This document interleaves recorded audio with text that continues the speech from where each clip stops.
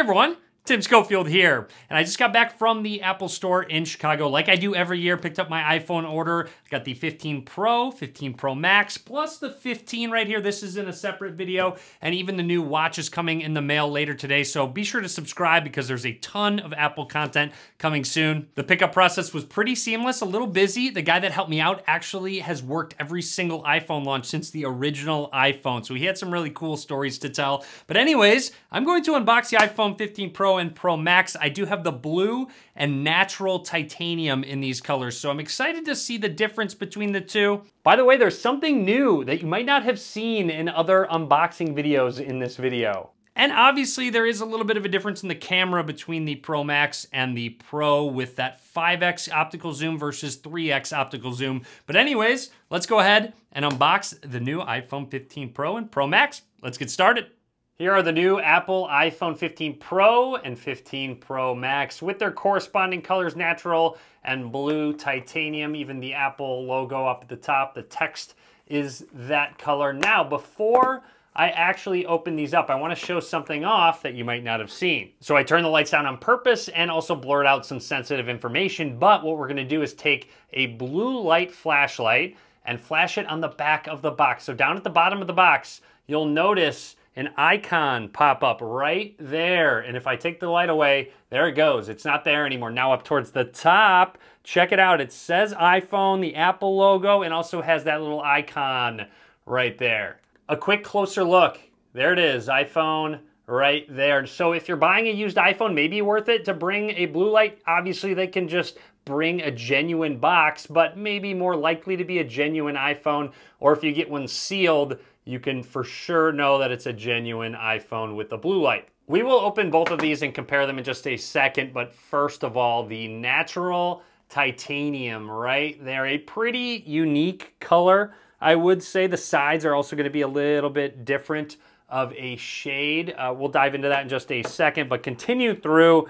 This is a first from Apple. In Apple's signature braided style, a USB Type-C to USB Type-C cable for charging. Unfortunately, no brick included. Not that I expected there to be one, but again, this is the first USB-C iPhone. Last but not least, designed by Apple in California, your standard getting started guide. It does only have eSIM. You can't use a physical SIM. Talk to your carrier about setting up an eSIM and then an Apple sticker. Should be just the exact same stuff in the box, but here is that blue titanium look. When it hits the light, you can definitely tell it's blue. When you look at it from an angle, it gets a decent amount darker. So here they are side by side. Drop a comment. Let me know which color you like more. These were the two I was torn between the most. I mean, even the other ones do look really nice, but these were just the two that I was thinking about getting. Everything exact same in the box of the two. Let's peel that off, start the power on process of our device. There's that Apple logo. Peel this one off. Boom. All right, let's turn this guy on, and we're gonna take while these boot up, we're gonna take a closer look at the actual hardware, the sides, that USB-C port. And there it is, down at the bottom, our USB Type-C port for charging. Data transfer speeds will be faster. Unfortunately, charging speeds didn't get a boost, which Apple definitely should have bumped up the charging speeds. Unfortunately, they did not. You've got microphones, speakers down at the bottom moving along. Also make note of just the different kind of brushed titanium look. This, I believe, is your 5G antenna on the side, and then the power button. When they're lined up to the top, the power button's in the exact same side, but you'll see the Max is a little bit longer. Make note of the camera bump. Looks very similar between the two. So even though you have a different lens in the Max, the bump looks about the exact same size. Along the top, absolutely nothing. And then on the left side is the brand new action button, which we'll fully test out a little bit later. And then our volume rockers, again, in the exact same spots when lined up with the top, with the Max just being a little bit longer. Now an actual close look at the difference between the two colors. Even the Apple logo reflects a little bit differently. The outline around the lenses is also different.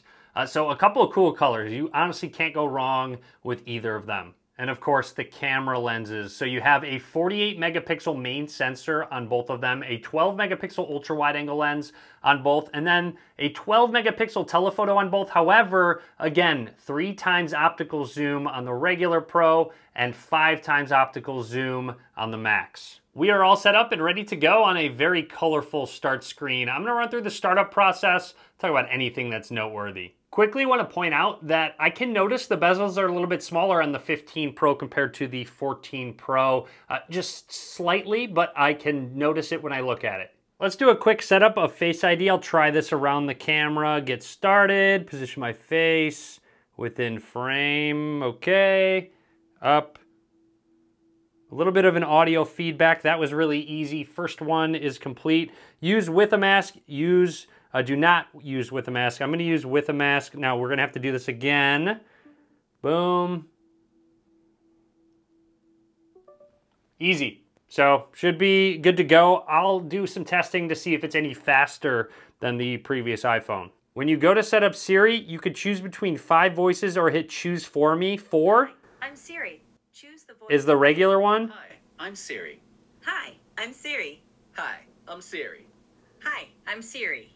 I'm gonna hit choose for me. Hi, I'm Siri. Oh, okay, so it did default to 4. So 4 was the default. Let's continue through. You have the option between light mode, dark mode, or auto. I always usually use mine on auto, but dark mode is always great with that OLED display. For those wondering, because it's an action button now for silent mode, you can toggle silent mode on and off in the control center. And onto that action button. Press and hold to turn silent mode on and off, so you still have that action, so press and hold.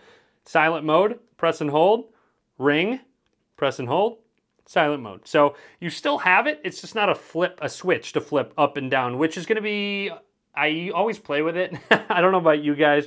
You can also customize the action button to open camera flashlight, other features, which we are going to customize now. So switch between silent, ring for calls and alerts, focus, camera, you know, and pressing and holding is for silent mode and ring mode. Focus modes, if I want flashlight, press and hold. It turns it on, press and hold, turns it off. If I just tap it, I thought you could customize a tap, but apparently it's hold to turn on, which kind of makes sense because a tap you might accidentally trigger in your pocket. Magnifier, turn your iPhone into a magnifying glass. Accessibility feature, no action. You can turn it off. Choose a shortcut to run one of your favorite apps. Maybe you're recently played, your favorites, set a timer. So there's a lot of different shortcuts that you can really customize to your liking. All right, we are all set up and ready to go. Welcome to your iPhone. I'm not gonna set up cellular for now. I will, of course, do that. Stay tuned for my full review coming very soon. But here it is, the brand new iPhone 15 Pro Max, all set up, ready to go.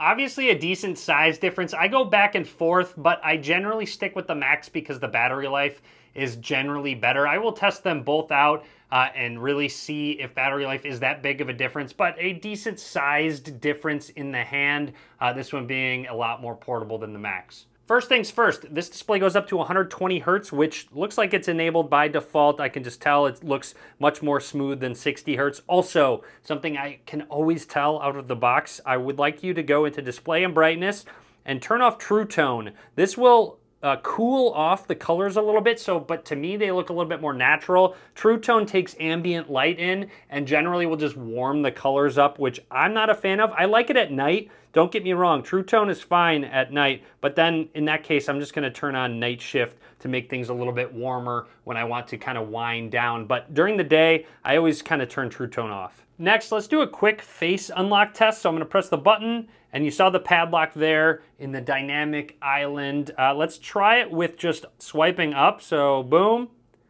That's about as fast as the previous. You know, Placebo maybe seems a little bit quicker, but definitely not slower by any means. So that's good. It does seem to be very snappy with the face unlock. Next, I want to show off something that's iOS 17 specific. So you'll have it on your previous iPhone models if you update to iOS 17. Now go into accessibility settings, touch, and then haptic touch. This is new, and you'll see on this is iOS 16 here. Haptic touch is set to fast by default, or you can go to slow. But now there's an extra option, and that's default fast and slow. So if I press it at the same time, you'll notice they're the exact same. So fast and default are the exact same between the two operating systems. Again, you can do this on your iPhone right now if it's on iOS 17, but now going into fast, if you're like me and miss 3D touch, which I miss all the time, I thought that was a great addition, but a little complicated, so I kind of get why they got rid of it. But let's do a quick test. Boom.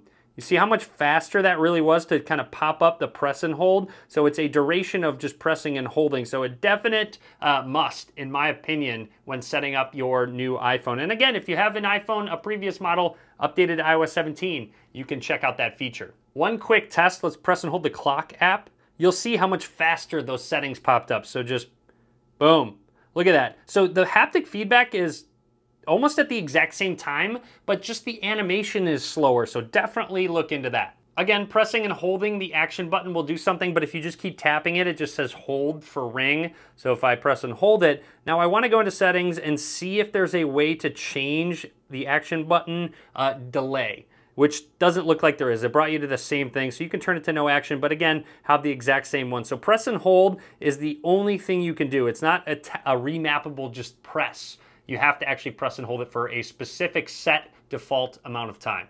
Going into our camera app, we can see, just snap a quick picture right there, but you can tell 0.5 shows a lot more in the viewfinder. 2x is still there as a button, but then it goes to 3x or 5x. So 3x button isn't even available there. If you press and hold, you can obviously zoom it on up to 3x, but it's not a quick shortcut that you can press out of the box. One more quick feature I'd like to point out is when taking a picture here and you tap on the screen, it doesn't just show the exposure anymore. You'll see an F in the bottom left. You can turn that on or off, and if you turn it on and snap a picture going into it, it is a portrait mode shot. So you'll see how much more blurred that background is. But if you go into edit, and you'll see you can change the depth on it. So if you do want it less blurred, you can turn it all the way off, so just a regular photo, or you can blur it as much all the way to f1.4. Just a really nice feature that you don't have to go back and forth between portrait or photo mode. And speaking of portrait mode, between the two, you have 2x, 1x, and 5x options that pop up in the bottom left. And I'm sure you guessed it, 2x, 1x, and 3x on the Pro. Taking a quick shot with the 5x on both, digital zoom on the Pro, optical zoom on the Pro Max, it seems like it takes advantage of a more natural bokeh effect with whatever's in focus. Does seem to be a little bit more clear, not as much noise or processing, but you'll notice with the digital zoom when you look at things in the background, such as the cloth on my sound dampener, you'll see that it's a little more blurry out of the Pro Max because, of course, that focal length is a little bit different. It's not using digital zoom. And even on the front, it looks like the flashlight that's up front